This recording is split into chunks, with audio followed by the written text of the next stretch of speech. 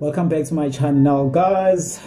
Today we're opening doors inside of our minds so that we can explore decision making and what does it actually mean investing in yourself.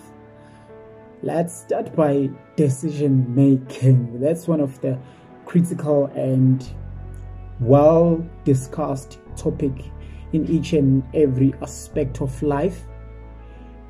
Somehow there is a point in our life where we rely on our parents for deciding on what's good for us, and they relied on their parents when they were young on what's good and bad for them, depending on the information that they were exposed to, because you can only give what you have. Somehow when we grow up, we are shaped by these decisions, and when we grow up and see the world, we are shaped by the beliefs, and we make our decision based on what we see or think it's possible or what's not possible, based on what we know or what we are told when we are asked.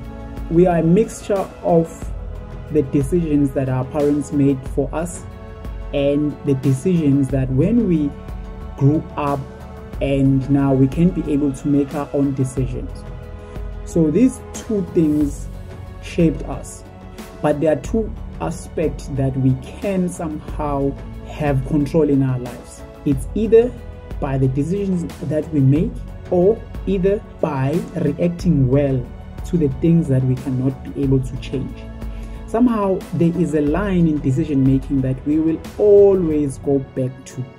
That line is making a decision, obviously. So our lives is filled by good and bad decisions. When we do bad decisions, somehow it's either we can decide again, we're going back to that line that I talked about, we can decide again to learn from the bad mistakes that we've made. So the minute we grow enough to make our own decision, somehow that's where we are in charge of our lives. That's a very critical stage, because now we are the one that is preparing our life forward through the decisions that we make. If more of good decisions are being made, it gives us a chance to be ahead in life.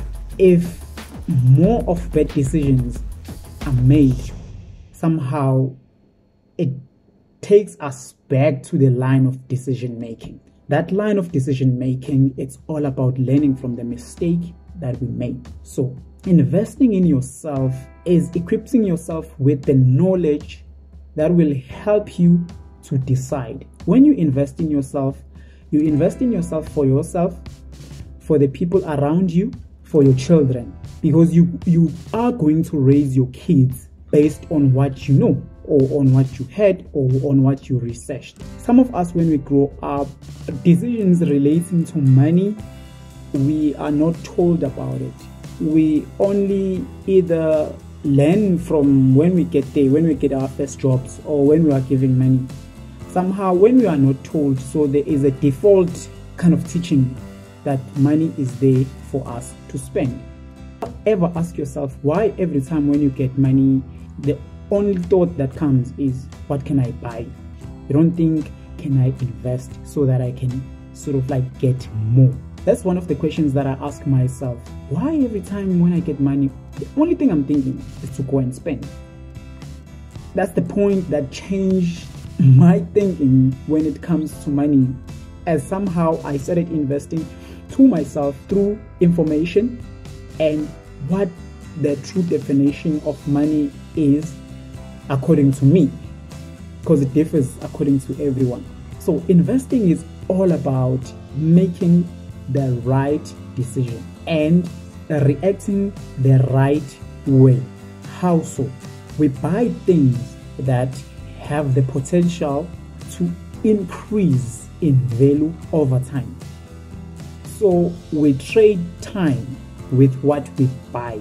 If we buy things that decrease in value over time, therefore those things over time, they do not have value.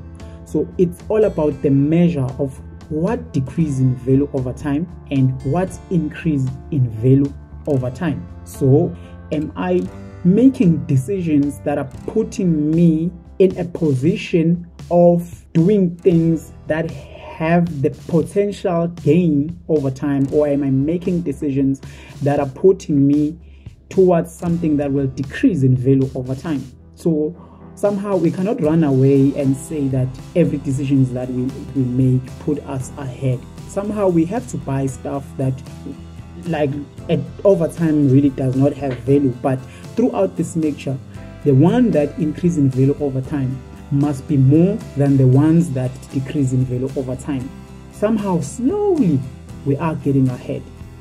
Somehow, how can you do that if you did not take time to invest in yourself through education? Because everybody in this world that we're living in on social media, it's all about what they feed you in your mind, and you decide.